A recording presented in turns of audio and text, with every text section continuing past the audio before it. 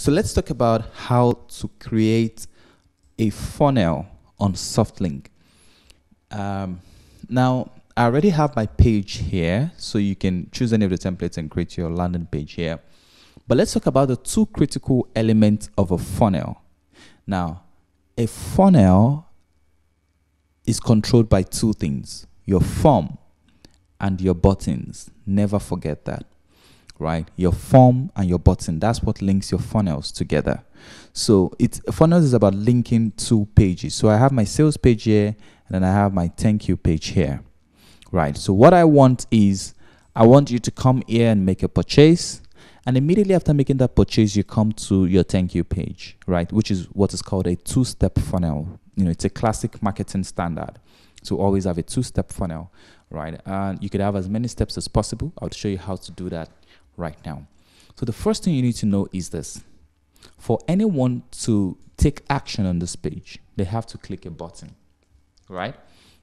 And so we have our buttons here. So I'll just move this one right under this video, right? Okay, so this is my button here, but this button has no action because I didn't put any website link here. So if you notice, you're supposed to give an action, so which means that when I click that button, what happens?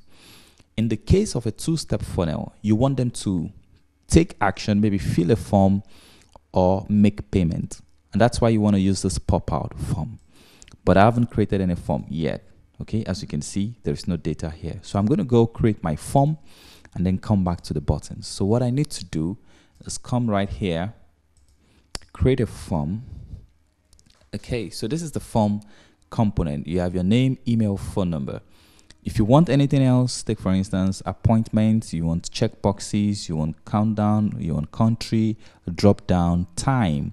This is essential if you're, if you're a coach and you want those submitting the content. Say, take for instance, to book an appointment with you, you can use the time, you can use the date, number, phone number, etc. So in this case, I'm just going to leave it very simple, this way: name, email address, and phone number. Now you go to styles. How do you want your form to look? So you can say basic form or classic form. You can make it large, right? So you can make it large or medium. I think I like it this way. You can design it here by ticking this design adjustments, which you can change the color, you can change the button color, you can make the button color here, button background color, you can change that here as well. Okay, I think I like this. Then you can come right here to change the button text, which is this here. So I'm just going to call this book appointment. Okay. Oh, nah, since I'm not adding time, so I just say get this offer. Get this offer.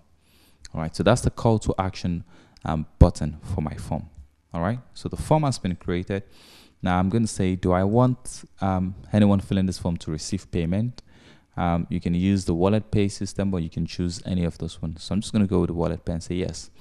I want to receive a payment of 1,000 naira. Now, if you choose Stripe or PayPal, you get dollars here, so it becomes $1,000. All right, so keep an eye on that. Then you can decide to allow quantity here. So if I wanted to allow quantity, so I just mark this.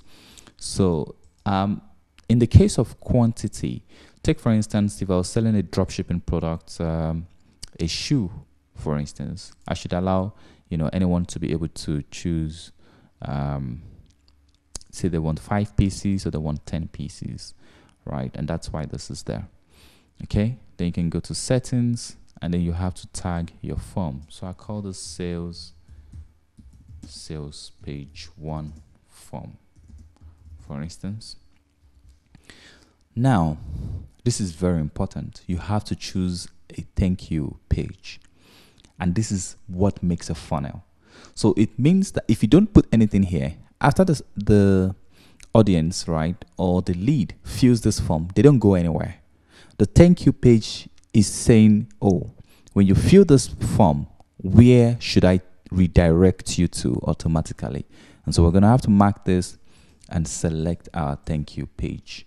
So here we'll call it, this is thank you to, all right? And then you can decide to use external thank you page if you want to send someone to say www.softlink.ai, for instance. All right, but that's not our case here. So I'm just going to change this to, to use, I'll mark this and then thank you to. So this is the page that I want. Okay, so I could save this right here and take a look. Now that looks good. Okay, so if you notice, this form appears on this page, right? Which in some cases you don't want that. So you can decide to hide this form by coming back and say, go to settings and you say pop up form, update. And so that's the form that you can see it, but it's there. But the only way to bring this form back out is, it's a pop-up form now. So what you're going to do is you're going to have to tell all the buttons on this page that when you click this button, pop out this form. And how do you do that? You click on the button. You say, instead of open website, you say pop out form. And then you click on the form. And that's it. Update. Okay. So now what you'd notice is that, by doing this, you've connected this form to this button. That's what you've done.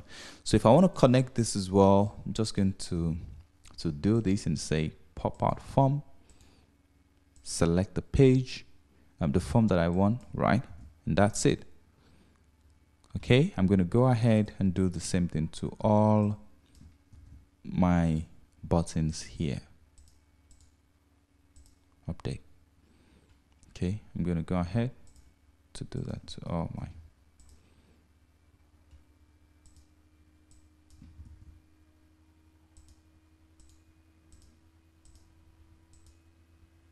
Okay, so just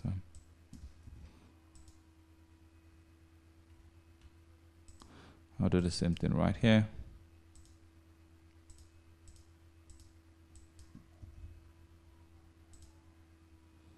Update. Okay.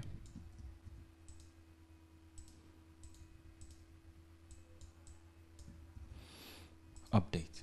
Okay. So now what happens here?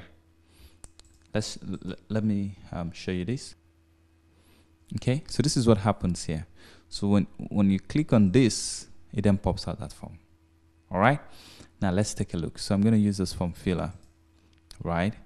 And if I want quantity, I can add 2, for instance, and say get the offer and see what happens, right? It's going to pop out this payment page. Now, the moment I pay, it's going to take me straight to the thank you page. So let's see how that works. I'm going to disable this for now. So what I'm going to do is I'll tell that form here. This is our form working the magic. So I'll tell the form right here not to accept payment. So I don't want to take payment. So I'll disable payment here. All right, and update the form. Every other thing remains the same. Okay, so let's refresh. Okay, and click on this. Okay, and fill this. Form submitted successfully. And okay, so this page has not been published yet. So you see, okay, so what I'm going to do is I'm going to go to this page and publish it. Right, so I have to publish this page to thank you to. Thank you to. Okay. Good, that's it. So I'd come right here and tell this form. I'll tell the form. Okay, and change this to thank you to. Okay, and update. Okay, so when you publish this, okay, so if I click on this and I fill in this detail, now that's it. All right, so this is my thank you page, right? And so if you want anyone to make payments before they come to the actual page, all you need to do is enable payments in that form and keep the content on this page. So once you keep the content on this page, your audience is going to have to make payments before they can access the content page. All right.